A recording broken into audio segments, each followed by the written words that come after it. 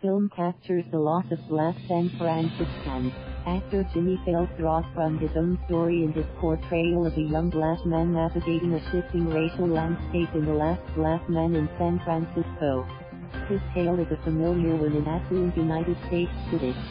Like his character, Fails is a third-generation San Franciscan whose family lost their home in a once flourishing African-American neighborhood called the Harlem of the West. His relatives scattered as housing prices skyrocketed and he struggles to get by in a city that is not as black as the one he grew up in. It's often like you're the last black man in the restaurant, the last black man in the barber shop. Fails. 24. Sex. San Francisco feels like a woman that you love that doesn't love you back, that you're trying to get back. In The Last Black Man in San Francisco, a 2019 Sundance favorite that opened nationally Friday, Fails is a skateboarder and home caregiver who crashes at night in his best friend Mom's room at his grandfather's house in San Francisco. All the while, Jimmie dreams of reclaiming the grand Victorian home he says his grandfather built in the Fillmore district, before his father lost the home to drugs. Black people once migrated to San Francisco, drawn by its reputation for tolerance.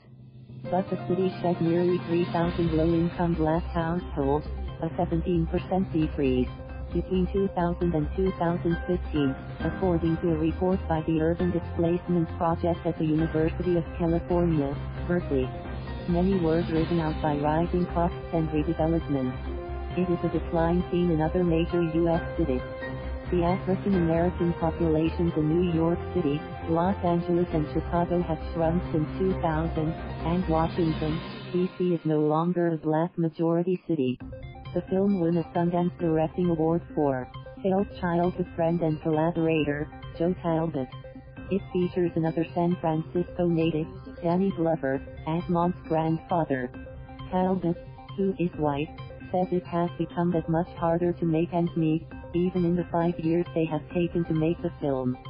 San Francisco companies Lyft, Uber and Pinterest have gone public this year, driving up fears that masses of millennial millionaires will take up all the city's already scarce housing.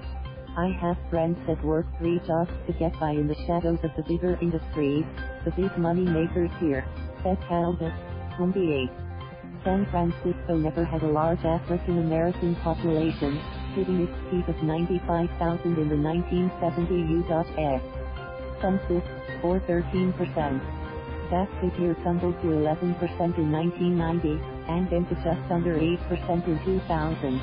A recent estimate has the black population at a smidge over 5%, the U.S. Census, Reed American Community Survey reports. Moreover, the Urban Displacement Project reports San Francisco lost people across all racial groups in the low to middle income group, aiming only in the extremely poor and high-income households. All of our concerns about San Francisco becoming a super exclusionary place have come true, said the project director, Miriam Zook. Other Bay Area cities have shed black residents as housing costs rise. African Americans made up nearly half of Oakland, birthplace of the Black Panther Party, through the 80s and part of the 90s. They are only a quarter of residents today. African Americans started moving to San Francisco in the 19th century, drawn by its reputation for tolerance, writes Albert F. Browsard in Black San Francisco. Among those was William Alexander Lydeforth, who came to San Francisco before it was called San Francisco, and served on its first town council. Migration ramped up in the 40s, when wartime warlords black people from the South. They moved into homes in the Fillmore vacated by Japanese Americans who were incarcerated by the U.S. government. The Harlem of the West flourished with nightclubs, churches and shops catering to African Americans. But waves of redevelopment sacked the neighborhood and residents left. Virginia Smiley, a board member of the San Francisco African American Historical and Cultural Society, said it's been difficult for African Americans to hold on to the few homes they were allowed to purchase in the city. Children and grandchildren inherited family homes in the 80s and 1992, she said, but sold the property or lost the homes, unable to keep up with taxes and mortgages. It's not just African Americans who have disappeared, she said. It's the working class people, people who were in manufacturing and in some service jobs that don't exist any longer. In the movie, Jimmie regularly sneaks over to the Victorian to tend to the yard and touch up painting. When the white people who live there move out, he moves in and marvels that he has a home in which to read a newspaper. That's not your old house and that's not your neighborhood, his father said. We built these ships, dredged these canals in the San Francisco they never knew existed, says Mom's grandfather. This is our home. The making of the movie is a celebration of an older San Francisco, says Calda, one where kids from different schools and backgrounds became friends.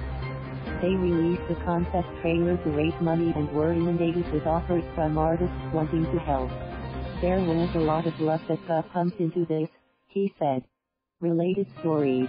Thank you for watching. Please subscribe.